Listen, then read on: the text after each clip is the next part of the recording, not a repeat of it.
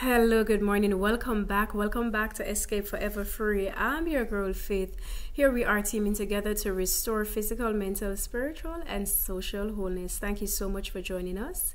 If you're coming for the first time, a very special welcome to you. If you are a returning visitor or a subscribed member, an extra special welcome back to our channel.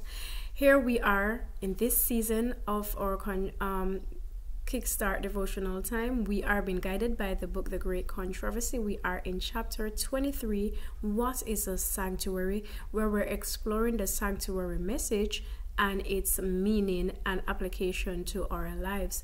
We are also being guided by the King James Version of the Bible as our main Bible guide, as we also use the Bible to highlight, to reference, and to confirm the things that are written in this book. We hope that you grab both copies, King James Version of the Bible and the Great Controversy, the 1888 edition, and join us. We also provide other support here at Escape Forever Free, so please peruse the channel and see what it is among the things that we offer here, such as juicing videos and mental expression and educational talks, etc., and see what it is can be that could be of benefit for you. If you don't already have a 1 hour alone time experience, plan, or pattern in your life, we also encourage you to prayerfully consider subscribing to our channel and joining this journey. God will bless your efforts, and your habits will soon make a part of your character, which of course will make us all more prepared for entering into reuniting with our Lord and Savior Jesus Christ and our God. Let us pray and now advance into our routine. God, we thank you for a new day. We thank you for another opportunity to commune with you. We also thank you for support that we have in each other. Please bless the efforts of all of us here who so are making the effort to spend more time with you. Please draw near to us as we draw near to you, because we know you are not slack in your promises, and you promise that as we draw near to you, you will draw near to us. Give us our daily portion of bread for today to help us to overcome today perfectly. In Jesus' precious name, amen. All right, so let's go into our memory text. Every week we do commit a text to memory. And this week's memory text is coming to us from St. Matthew 15 and verse 28. And it says, Then Jesus answered and said unto her, O woman, great is thy faith. Be it unto thee even as thou wilt. And her daughter was made whole from that very hour. Again, St. Matthew 15 verse 28. Then Jesus answered and said unto her, O woman, great is thy faith. Be it unto thee even as thou wilt. And her daughter was made whole from that very hour. May God help us to commit this text to memory, to be able to recall it in due season, to glorify his name and to edify souls, even our very own souls.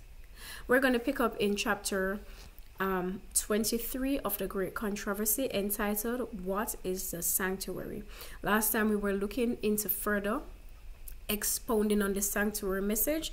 We were looking at the aspect of the mystery of mercy, which explores how it is that God can be just while he justifies the repentant sinner and renews his intercourse with fallen race, yet at the same time Christ also can stoop so low as to come down to this sin-cast earth to work among man and to leave all his glory behind so that we can be saved. And also that the God who is full of mercy and love is also making his judgment. All right, so we are we have been exploring this and how it is that angels and of course other worlds are looking on to see the outplay of this controversy.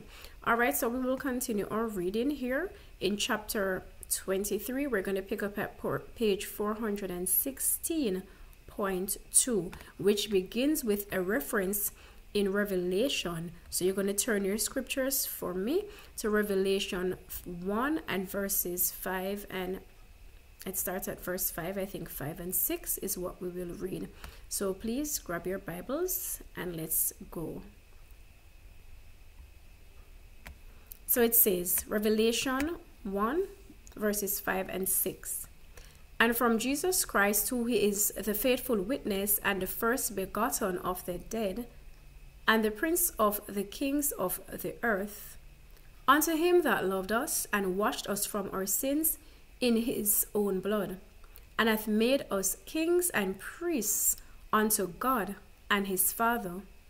To him be glory and dominion forever and ever. Amen. All right. Continuing, it says, we're further referencing here in St. Luke 1, verses 32 and 33. We're looking at Jesus Christ and his role in the same sanctuary message experience for us.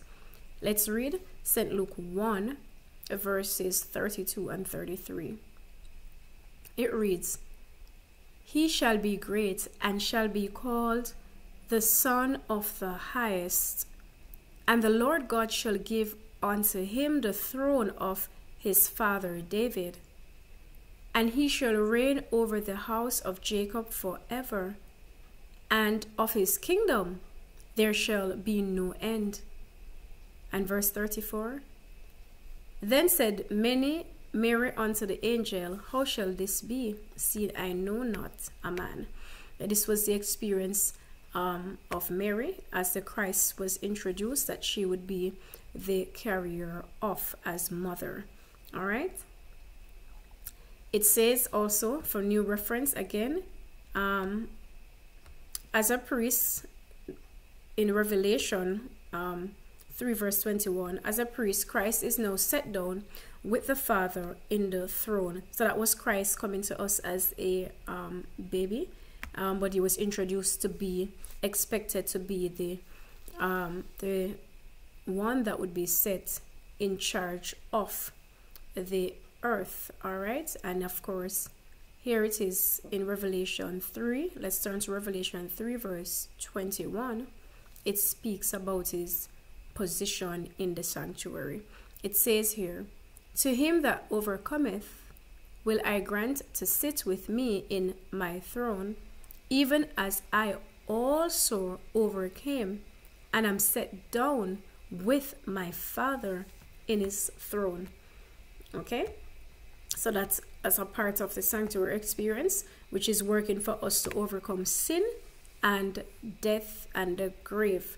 All right, and of course the damnation for those of us who do not turn away from sin. All right, it says here, continuing to read in the controversy, Upon the throne with the eternal, self-existing one is he who hath borne our griefs and carried our sorrows, who was in all points tempted like as we are, yet without sin, that he might be able to succor them that are tempted. If any man sin, we have an advocate with the Father. All of these references coming from different texts, namely Isaiah 53 verse 4, Hebrews 4 verse 15, Hebrews 2 verse 18, and 1 John 2 verse 1. Continuing to read. His intercession is that of a pierced and broken body, of a spotless life. The wounded hands, the pierced side, the marred feet all plead for fallen man, whose redemption was purchased at such infinite cost. So here we're seeing God in his role, Jesus Christ in his role of the sanctuary ministry. We will come back for more of that in our next video. We're going to stop here for today. Let's go to our meditational hymn as we consider these truths that have been revealed to us and we examine them further with further study. All right, so our hymn 4112, cover with his life. We do stanza 3. Long in the joy of pardon to know, Jesus holds out a robe white as snow. Lord, I accept it, leaving my own. Gladly I wear thy pure life alone. Cover with his life, whiter than snow, fullness of his life, then shall I know my life of scarlet, my sin and woe, cover with his life, whiter than snow, cover with his life, whiter than snow. Let us pray. Holy Father, please cover us with the life of Jesus Christ, we pray, who made such ultimate and costly sacrifice so that we can be saved. Help us not to slight his sacrifice, and may we too rise with him, as he has demonstrated as a first fruit from the dead. When you come, may we rise with you, whether we're living or dead, into New Jerusalem. In Jesus' precious name we pray. Amen. Let the words of our mouths and the meditation of our hearts be now and always acceptable in thy sight, O Lord, our strength and our Redeemer. God bless you. Please continue now for 1 hour, you and God alone, and please stick to the blueprint, the Holy Scriptures. In them we do have eternal life. God bless you.